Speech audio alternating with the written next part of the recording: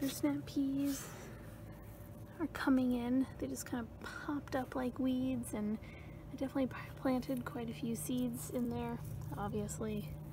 So hopefully those don't get too smothered by each other. But overall, it's looking pretty cool.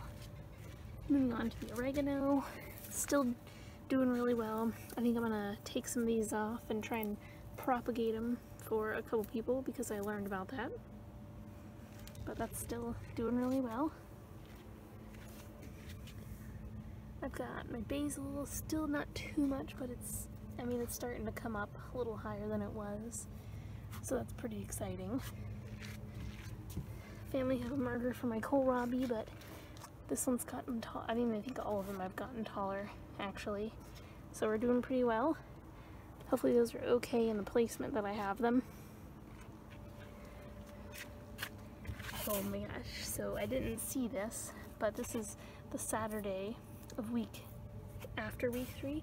So it looks like we've got a little bit of a sprout coming through, and this okra grows really well. This is what I grew last year, and it like popped up phenomenally. So hopefully that will do really well again. I have very high hopes for this. So I wasn't really sure about the tomatoes because they didn't do well last year, but as of today, I guess end of week 3, we have so many tomato sprouts up. There was only one of these up yesterday, but here in Virginia we've gotten a lot of rain, so this is very exciting news. So I can't eat tomatoes, but I know quite a bit of people that do, so I'm looking forward to sharing them if we have some growth on them. So here's my pallet box. We've got little baby greens coming up here, doing really well, coming in very nicely. I don't see any growth on anything else. There's one little sprout here, but I don't know if that's the cilantro plant. Oh, wait. We've got little ones here. I didn't see those. So, oh, there's more. You can see them right there. And then, oh, yeah, so we're getting quite a few. I didn't even see these. So this must be as of this morning, which is the last day of week 3. And then I don't see anything. Oh, we actually might have a sprout on the bergamot. Well, I just saw it and then, oh, that might be a weed though. I'm not really sure. Oh, and there's another thing too, but we might have some other seeds going on in here, like weed-wise. Still nothing on the red skin potatoes. I'm not really sure if those are gonna work well or not, but I have hopes for them. My mint plant, peppermint plant, is finally doing a little better. So that's exciting. My spearmint plant is like out of control, so I'm gonna, like I said before, I learned how to propagate it, so I'm gonna try and do that with a couple of these and hand some of them off to some people because I don't even know what I would do with all of these. So I'm excited to do that. The thyme has grown like weed overnight because it wasn't looking like this yesterday. So I'm glad I waited until the last day of the week to film this for you guys because there's so much growth as of this morning. The chives, I cut some off and used those in my food this week, but those look like they're still doing quite well. Pretty luscious looking. Alright, well that was gross. I just got a spider on my hand. But this is their home, not mine. I did plant some rosemary. Again, I emptied it out and put some new dirt in there.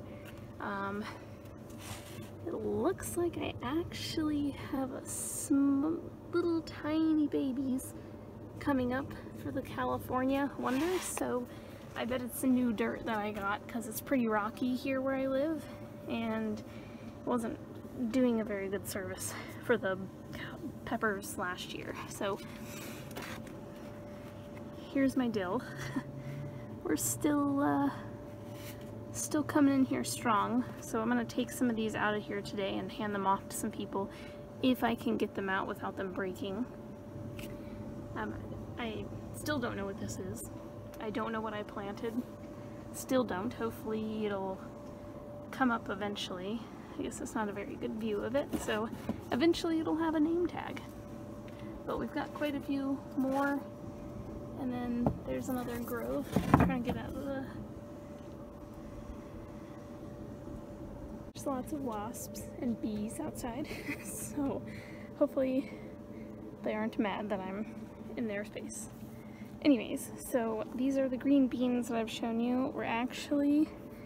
This one doesn't necessarily have anything yet, but this one, we can see this because that was not there. I'm trying to stay out of the way. But like if you see, it's starting to come up there. That wasn't there yesterday, and then this one has a nice size little guy on there. So looks like there's two. I think I planted 3 seeds, so hopefully those will come up. I planted some leeks yesterday or the day before, so obviously there's not going to be anything there, but I'll keep you updated like the rest of the stuff. We'll see. I think I planted 4 different, and I think I went a little overboard on the seeds, but I'm not mad about that. So I planted some garlic. I don't know if it's in my last video, but what are they? Okay, now I remembered. The cloves of garlic had sprouted in the fridge, so I went ahead and grabbed them, planted them. We've got about 4 here, so they're growing quite well. So I'm thinking obviously the different dirt from last year helped quite a bit, but these look like they're going pretty strong, so those should keep you updated on them. Those are pretty awesome that they're coming in so much, but a lot of rain this week helped us out quite a bit. I also planted radishes like a couple days ago, I think. I don't think those were in my last video, now I'm not sure. But they're already starting to come up, and I probably planted too many for these 2 little spots that I planted them in, but I am very excited. I really like radishes, and they're very exciting to watch grow because I like being able to, I like the root vegetables. But yeah, they're doing, there's a lot there in each hole. So yeah. So I've finally done my research like I said I would do on my garlic. I mean, this isn't garlic, this is lavender. It still smells really good, but like I was saying, I learned how to propagate. So I think there's a way I can cut it off here, and then I can stick it in water or just stick it in dirt and then have it start growing again. So I think that's what I'll do, and maybe take these off since they're kind of dried already. And I don't even know if I can save these ones. I don't know if I can use these for anything, but they seem to smell still. So I think that's what I'll do, and take the dried stuff out and get some new stuff going on here, because I'd like to do something with lavender, but just not quite sure what else I can do with it. I am a nanny, so I got the kids.